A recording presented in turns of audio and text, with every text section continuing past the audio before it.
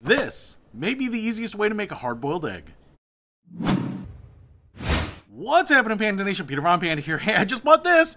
It's a rapid egg cooker, and if you like hard-boiled eggs, you got soft-boiled eggs, deviled eggs. Who doesn't love deviled eggs? All sorts of eggs, you can cook them in this little bad boy. So, we're going to try this out, but I want to do a quick unboxing here and just show you what we get in this little thing. Now, I have tried, and I actually did a review of a hard-boiled egg cooker that you put in the microwave, and that lasted a couple of years.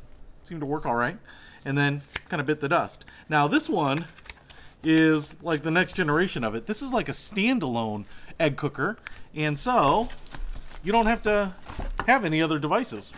No silly microwave oven and newfangled technology like that. So here's the little cooker itself. This is like a clear plastic on top, all plastic construction. Little handle here to pull off, a little clear top here. All the components are inside this little bag. Looks like we get a little plunger thing, a cup for water, and it's marked hard, medium, and soft. And then on this side it says omelet poached. So I'm assuming this measures out the amount of water that you need. We get a little tray here, plastic tray. I think that's for the water. And then we get another tray, an inner tray. And then if you look here, all plastic down here, kind of egg-shaped feet, some little rubber feet, and then a two-prong cord attached to it. Looks like it's about two or 3 feet long.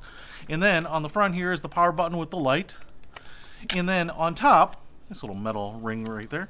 And then on the top, in between these two little flanking handles, we have the little tray that will hold the eggs. And you might be able to see here that you can put 6 eggs on the outside. So you should be able to make quite a few eggs with this, especially if you're going to do deviled eggs. Nice way to plow through it.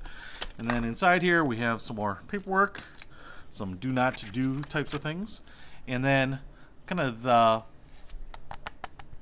assuming that's like a stainless steel bottom pan. The heating element is probably underneath there. So I'm going to read the instructions and then we'll try it out. All right, let's try out this little egg cooker. Now, I don't have it plugged in yet. I'm going to take off the top here, and I'm going to take out the little bar because this is the little handle for the egg tray itself. And you can see here there are some tabs right there, and so it should go in. Looks like it'll go in maybe the bottom, like that, and then twist to lock in. There we go. And now you can pick up all your eggs. Now, before we load it up with eggs, this little hot plate right here will steam them. And because I can do 6 of them, I'm actually going to do that. So what we have to do here is we have to fill up the canister here with the right amount of water. So for soft boiled, medium boiled, or hard boiled, we're going to add this much water. And what ends up happening is that as it steams off, once all the water is gone, it will shut off. So it really uses the water for timing. So let's go ahead and get this thing filled. So I've got the water here for hard boiled. So I'm just going to go ahead and pour that into the base. Now on the bottom of this, as I mentioned, there is a pricker.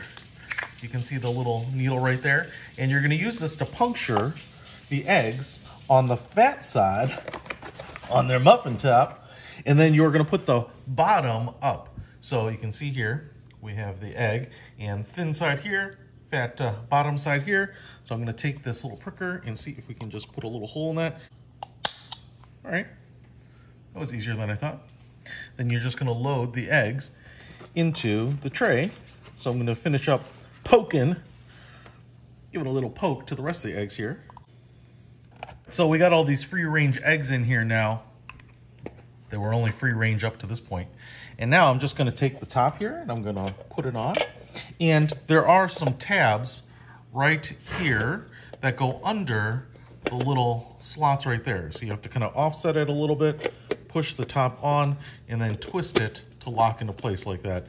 That's going to help keep it on as the pressure builds.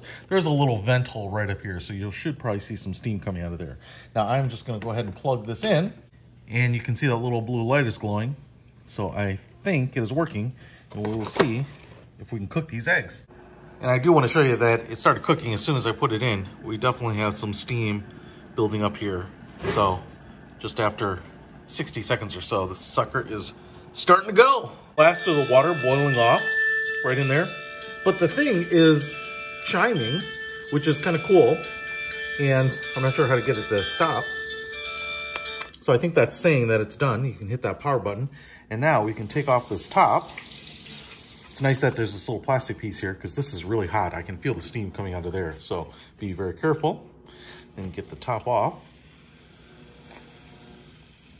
And now we'll give these a second to cool off a little bit, and then I'll peel them and see if we actually have hard-boiled eggs. All right, so I have no patience, and I went ahead and ran this egg under some cold water. It's still really hot, actually.